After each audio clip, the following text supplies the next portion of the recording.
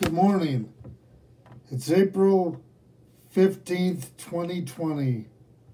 Most of us are in isolation, and this video is called God, is my miracle life about to end because of the coronavirus-19? I was born in 1953. As children, we were told that we were created by God because God loved us, and that life was a gift, and that God was good and God was great.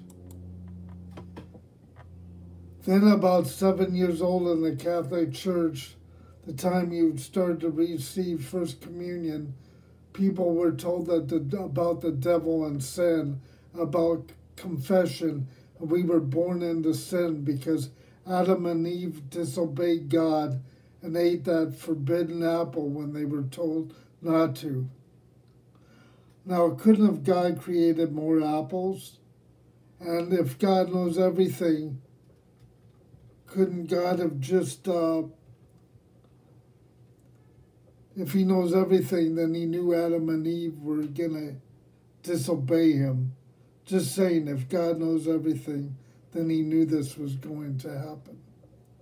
Having cerebral palsy, a mother of great faith dying of bone cancer, her flying around the world, the Lord's friends, to pray for me right before she passed away at 2 years old, that has always been on my mind.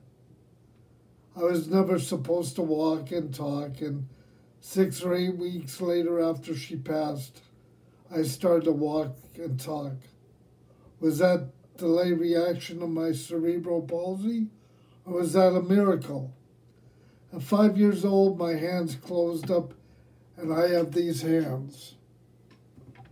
I hated them until I was about 8 years old, but my mom, stepmother, who I consider my mom, would teach me to be as independent as I could possibly be. She was the best. Going to school with other disabled children until I was almost 14 taught me about life, and so many kids inspired me. So many of them also died in their early teens. Also taught me to be thankful and appreciative of my life. Regular school was always my dream. Most of the kids in regular school were great and very cool, but a few were not. So I started smoking in summer school and swearing like a sailor to fit in. At the end of the summer, I even got high for the first time. It was about 1966 or 1967. I used to kneel at this time nightly and say my prayers before I went to bed, but that would change quickly when I started regular school. I was never bullied until I started regular school. I did not want my parents to know I was smoking weed. They knew someone who had substance abuse issues and would really have been hard on them. I always knew I was gay, but figured God did not make mistakes, and that I would have wanted to die if I hurt my parents or embarrassed them because I was gay because of it.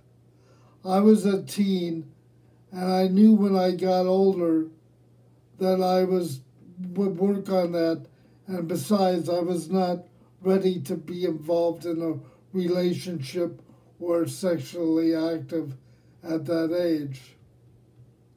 I started smoking in the 7th grade, and by 25 I was smoking 2 packs a day. My mom was also dying of cancer like my mother Mary, and I knew if I did not stop smoking, I would die too. I quit for a few days and called up my mom, and I told her I quit in honor of her, and if I started up, it meant that I gave up on life. I knew that I was not playing around, and I was not lying to God.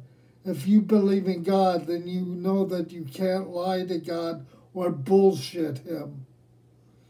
On September 1st, 2019, my sister Sue passed away. She had lung cancer and never smoked a day in her life. My friend Bill Eisner, of 55 years, also died of lung cancer in November. Both Bill and my sister never smoked a day in their life. They were both strong Christians. God, why did they die, and why did I survive smoking 2 packs of cigarettes a day? Why this virus, and why this pandemic, God? Why all this pain? You are supposed to be all-knowing and all-loving, but so many people are suffering. I have lived a very interesting life, and I will be grateful if I survive this pandemic, as I am sure a lot of other people will be too.